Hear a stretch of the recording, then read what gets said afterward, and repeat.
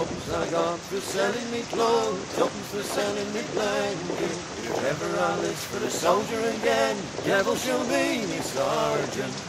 Cheers for these, mate. That's it. One of them the other day. It was really nice. Nice. As I say, if I see any more of them, mate, I'll get them. But no, obviously David's turned up. Mr. Harper's been taken home by Mrs. Tightwad, and yeah, David's got a, well, I mean, it's a running joke, mate, but it's true, isn't it? Probably by about 2022 or something, you might actually use a bit of kit that I've seen before. Yeah, that, we mate. could do that cycle on that rotation. But by that time, my Alzheimer's will be like well in. so you'll be new again. But ultra lightweight tent there and that, and obviously I'll show you tomorrow because that's the old state of play with the sun, and obviously then well, you've probably seen some of it. Load of wood prep there, and we're going to get some scoff on, get the fire going.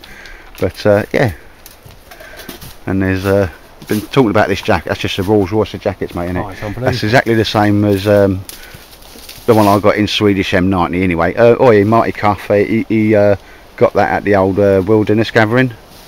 Bushcraft show, sorry mate, that's the one I meant anyway. Alzheimer's kicking in there.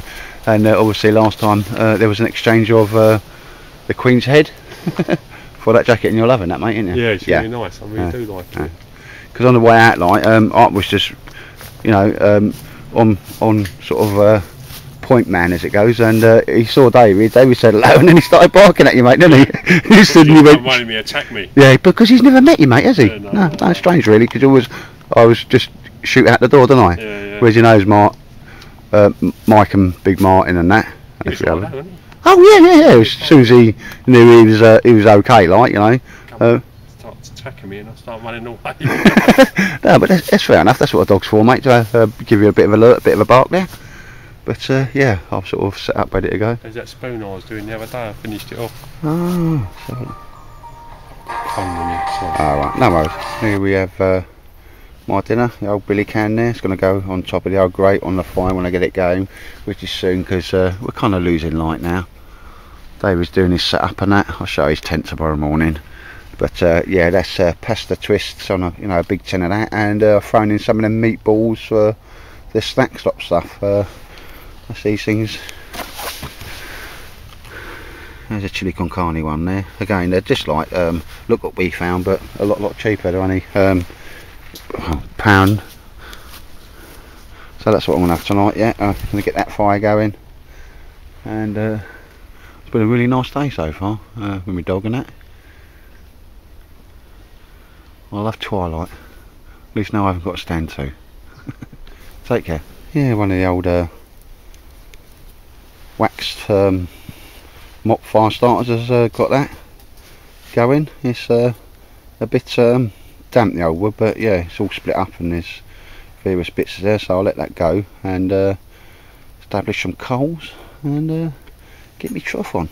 I'm starving, ain't you, mate? Right now I just had a little sort of pre sort of dinner, starters maybe. Well, you know, without being rude, mate, you're always feeding your cake, aren't you? It's like classic, isn't it? Oh, when you're out in the woods, you know what I mean? Oh, yeah. Keep your energy levels up. Oh yeah. It's my excuse. But none of us will beat Carlisle, will we? No.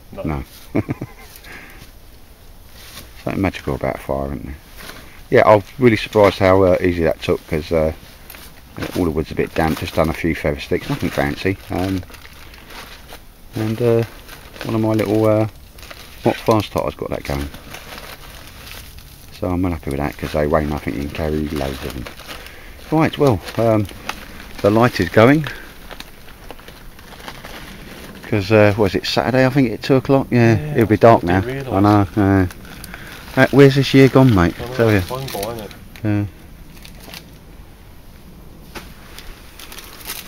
But anyway, ladies and gents. Oh, the smell of it. It's something magical about fire.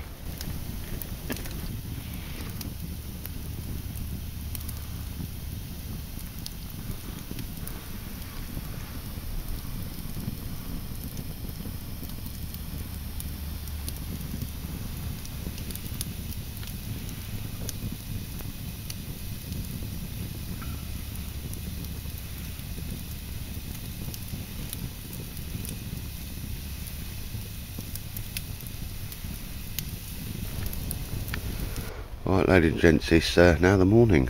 I had a cracking night's sleep. Old Arctic sleeping bag there. It wasn't freezing or anything last night, a little bit cold, but that's obviously staying with me now. I'll be using it all the time. I actually found it a bit too hot last night, but yeah, cracking morning. But yeah, I think we went to bed about 11ish, like we're both tired, proper tired, like, you know, from coming. David come from work and that, and I'd come off a late shift, so yeah, going to sleep wasn't a problem. And I had a full, I think I went to bed about 11 and got up about 7. Yeah, so that's not bad, mate. And David said, well, didn't you like hear the noises of the... I didn't, that's the forest. Yeah, and I went, actually no, mate, no, the only time I woke up. It's a bit of a blessing, really, isn't it? Like, yeah, you know? yeah. So I've had a pucker night to feel really brilliant, like, and really, really comfortable, and I fucking love that little bed. So I swore there, but love that little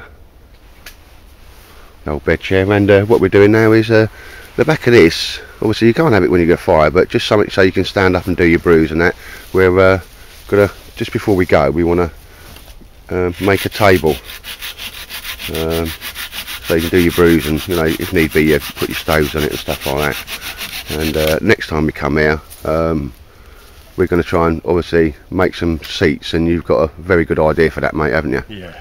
With that, I won't say too much, but we're going to, yeah, try and make some seats. And as you say, if we split that right, we'll get 2 out of that, mate, won't we? 2 nice table stroke seats, won't yeah.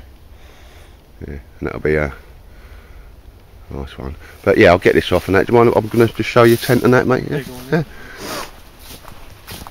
I was, and this, how much did you pay for this, mate? 125 or something like that, but it was about 4 years ago when yeah, I got it. But it costs a fortune anyway, doesn't it? I think they're like 350, 400, something like that. Because, I mean, I think we've covered, remember that time, you did say that to me though, mate, oh, I can't haggle. Yeah, I think that was like a bit of a myth, innit? I think that's my plan, to get things off people cheap. Well, it's just job done, mate, no. Because, I'll tell you what, I said, like, I got the Bergen, Big Martin's getting the other Bergen, and with the money, you got that cracking smock there, mate, ain't you? Yeah. That is a top-end smock designed.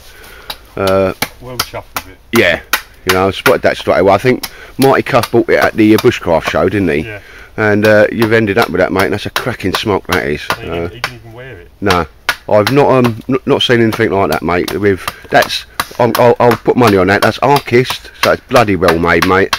And they've made that to an order of a unit, because that's what they do, like, you know. It's like specific pockets for doing certain jobs. Yeah. I've never seen one like it myself. No, neither have I, mate. But for the money you pay for that, mate, yeah, that's the result.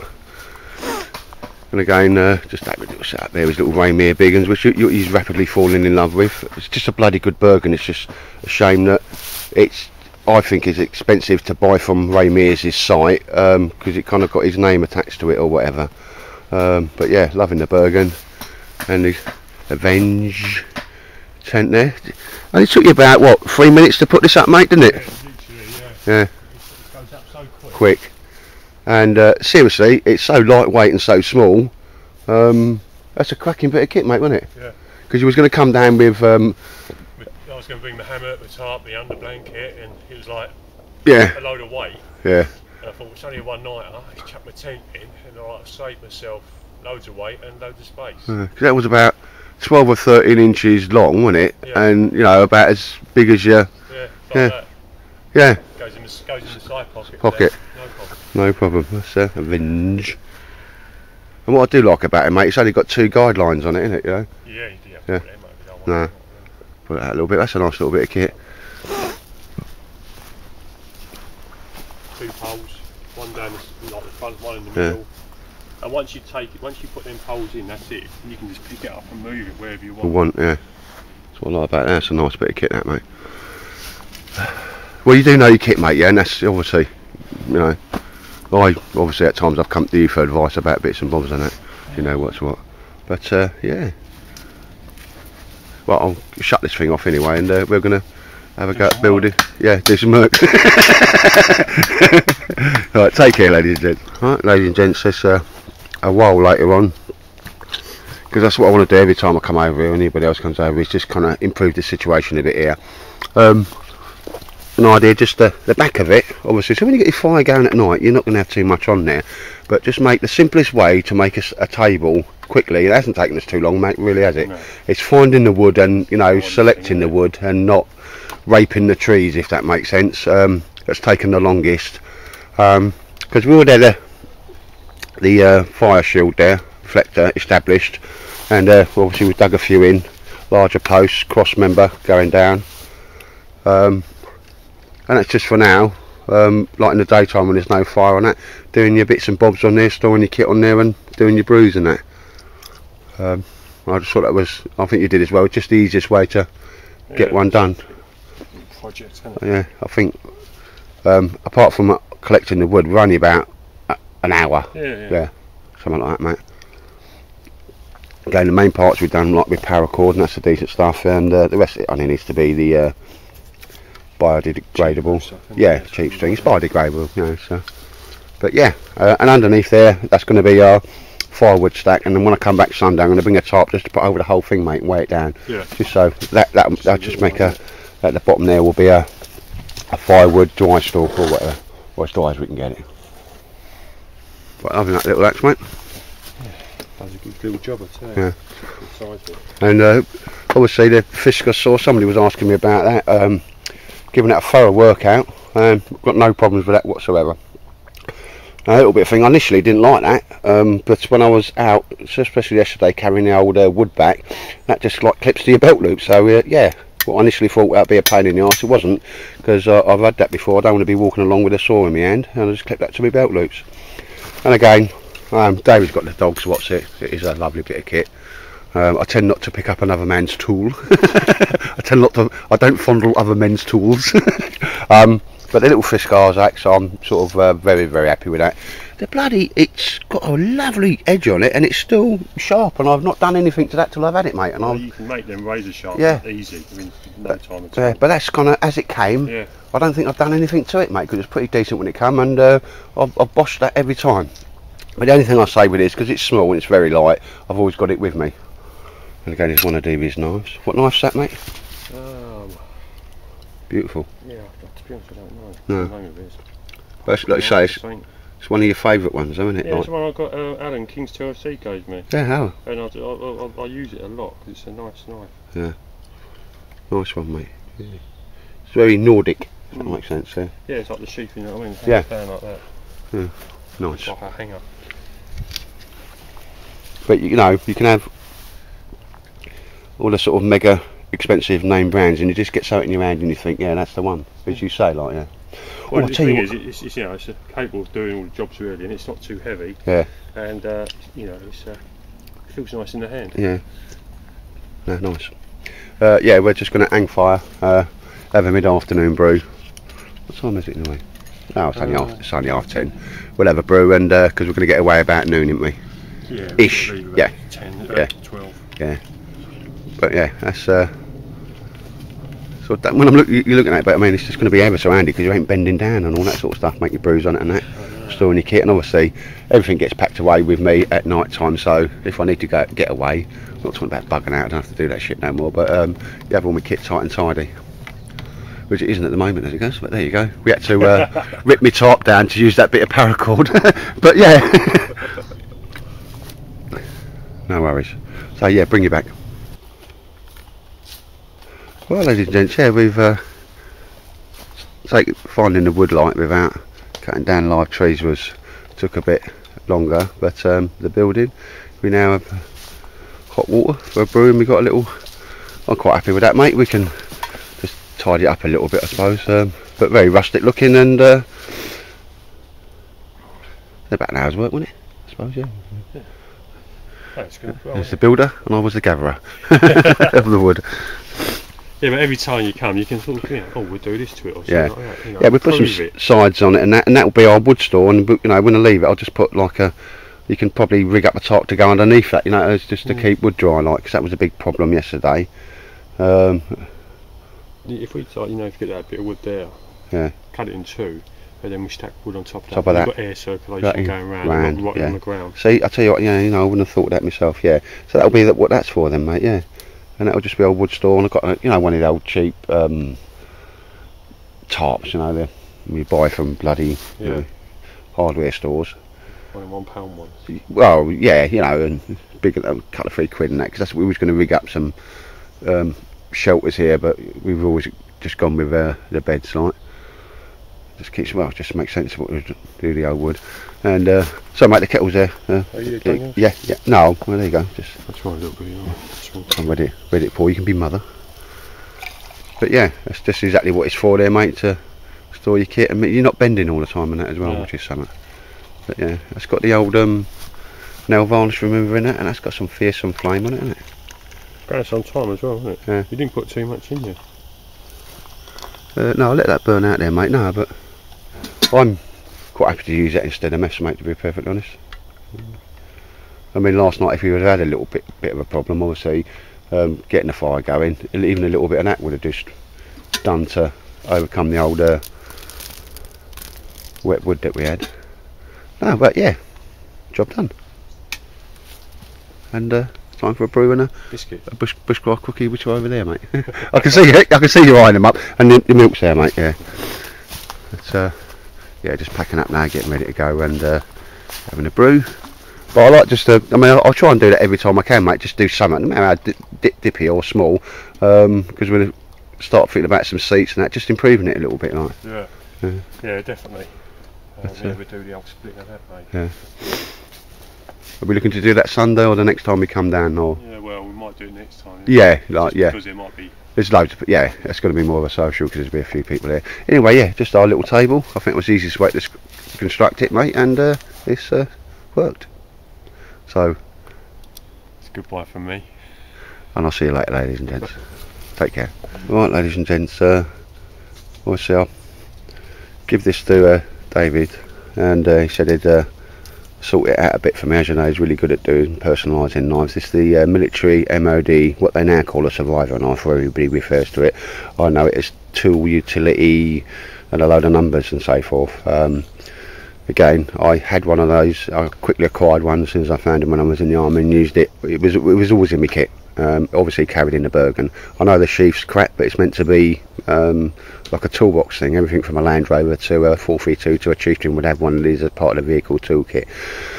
Love the knife, absolutely tank. Okay, sorted out the sheath, got that one made for me. Beautiful bit of Kydex work and that by a geezer. I did a film about that. He was up and coming, and his skills are top end. Even David said that's a beautiful little sheath there and that. Keep meaning to work out.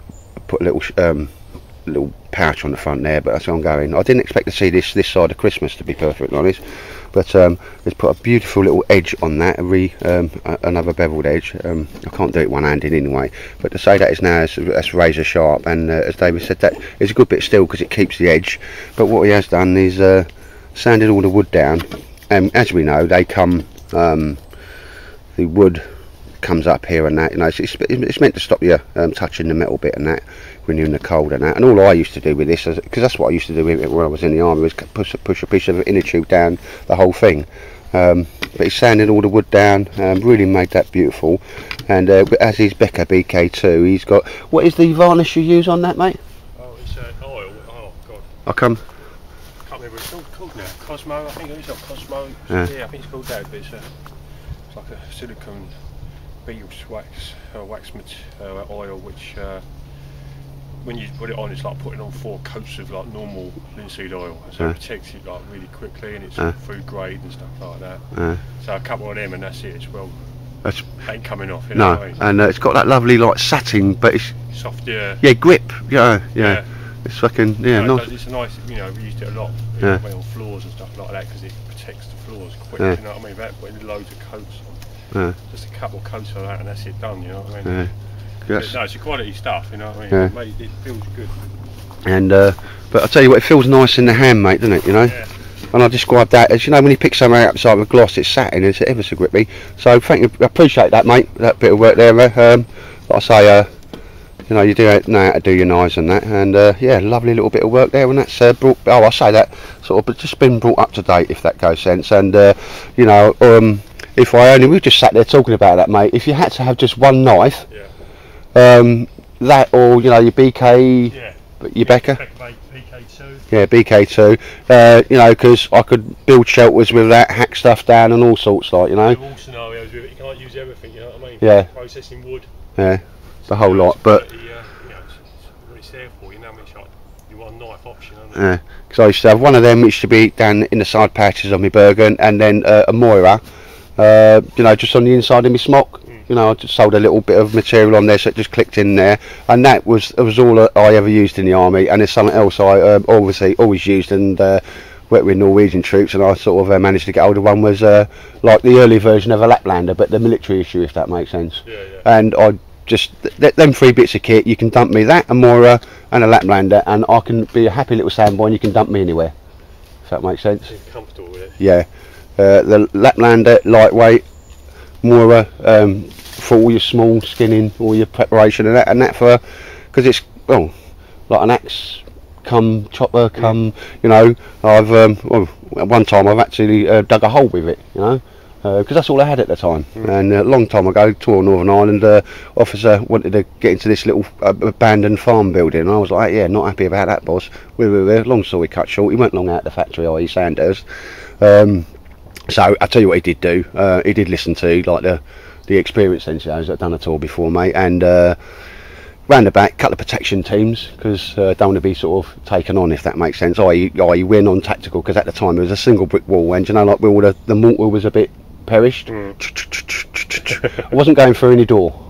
Yeah, and it's, you know, it's operation stuff, and you don't know who's been there before. Yeah, so poked a few bricks through with that knife, ba-boom, ba-boom, ba-boom, and that sounds a bit, and just enough so you could look inside. Yeah, ooh, booby trap. You know, the 2 big doors where the horses would come in and out. That was booby trap. The small door and one of the windows on the side that had the moist cover to it, because being a squaddy, you're going to come in that way. No, I know what it's got. Yeah, booby traps. Yeah, back off, boss. Yeah, bing, bing. Yeah, let's get the Royal Engineers in to clear this. Right, you know. And that went through a brick wall. You know, there's just I always kind of remember that, because it was just there. That's all we had. You know, how would you be like on a patrol with all your army kit? And yeah, just chipped away at the mortar until that sort of come through, enough just to poke me head through. I mean, ooh, you know, your bum goes like that. Goes 2 bob footly bit. Get the Royal Engineers in. Yeah, and you just back off and provide protection for them, mate. Yeah, but that's obviously. Knife has served me well, but, and still, you know, you give it away to the younger blokes, or you know, flog off your kit, rough it in the kit. Wish I'd have kept that one, but when you're a soldier, you just want to get out of the army and all that sort of kit. But yeah, nice one. But I really appreciate that, mate. It's a beautiful bit of work on that handle, and yet the edge. Just give it a little shave, mate, because I can't.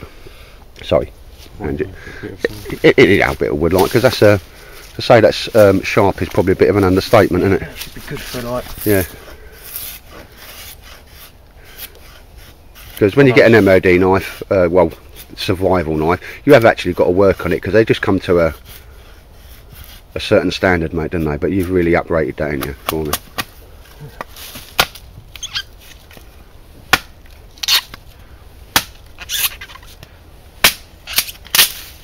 Yeah.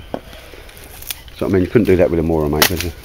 Okay. Yeah, cracking. Yeah, she's been brought up to date. So cheers for that, mate. Yeah, no appreciate problem, that. And I say, you can, if it's not all about money either, you can get them for in the region of 50 quid. The sheath isn't very good, but it's meant to go into like a toolbox or stuff, mate. And also, I think it was left-handed or whatever. But yeah, get somebody a bit of Kydex on that, and you've got a top-end knife there, mate. For 40 quid and whatever, you can get to somebody to do a Kydex knife with you. But yeah, no, I appreciate that, mate. That's a lovely bit of work. So, no problem, mate. Thank you very much, mate. Quite a lager, sweetheart. And a couple of packets of crisps. Yeah, and nice tits.